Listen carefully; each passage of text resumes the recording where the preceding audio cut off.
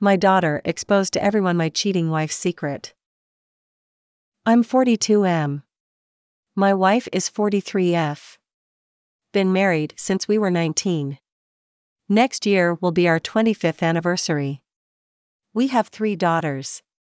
A 19-year-old at college and twin 15-year-olds. Everything at home is mostly like normal.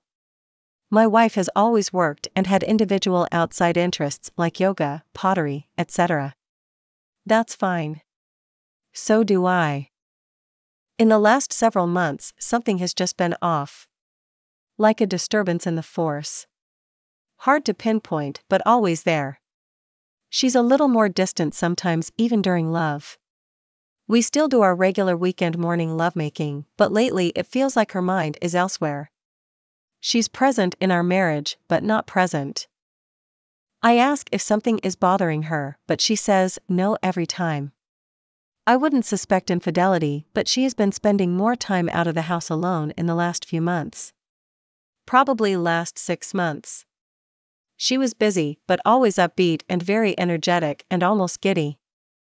Maybe 3+ weeks ago that changed. She started being around much more but aloof. She now comes up to my office in the house and hangs out with me, but is like sad all the time.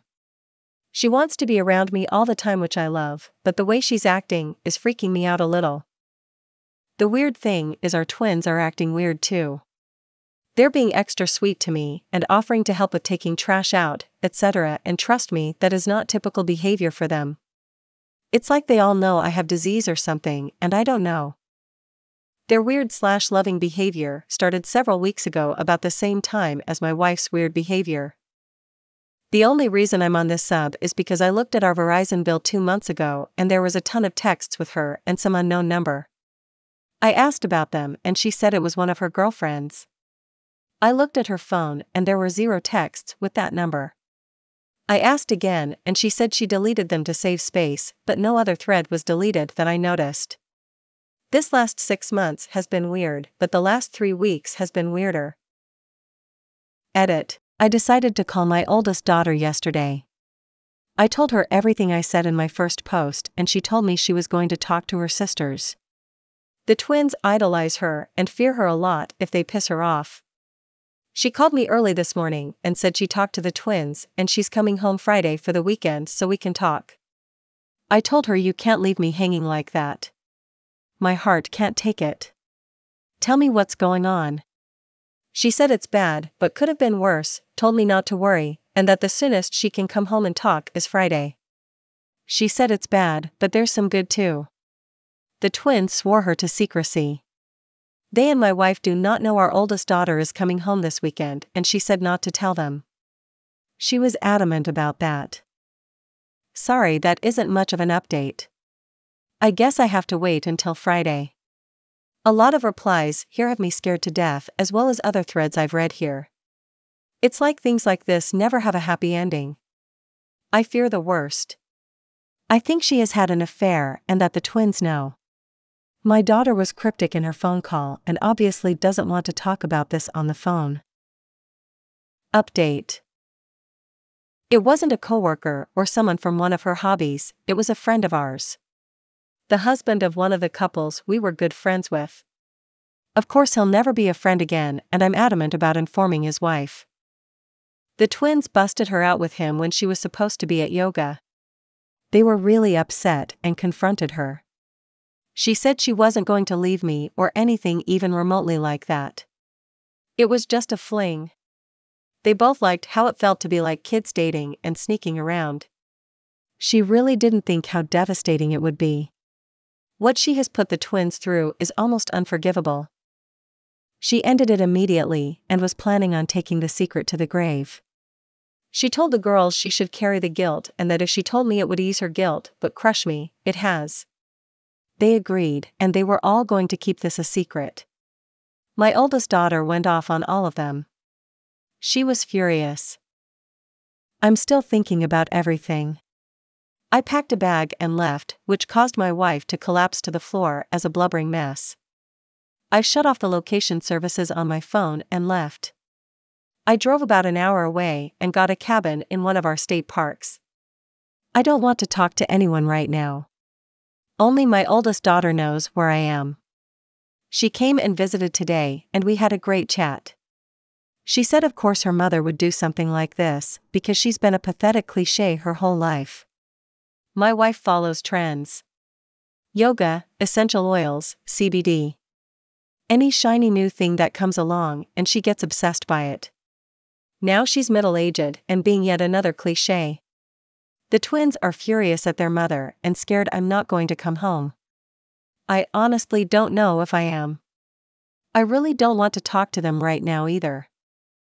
My oldest said she's coming home as soon as her semester is over and she's going to make their lives a living hell. She had to leave a couple hours ago and go back to school, and now the sadness sets in. I'm a middle-aged guy sitting alone in a cabin who thought he had the rest of his life planned out, and now I don't.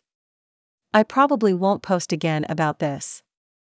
I'm going to stay here as long as I can afford it and figure out my next move. Update.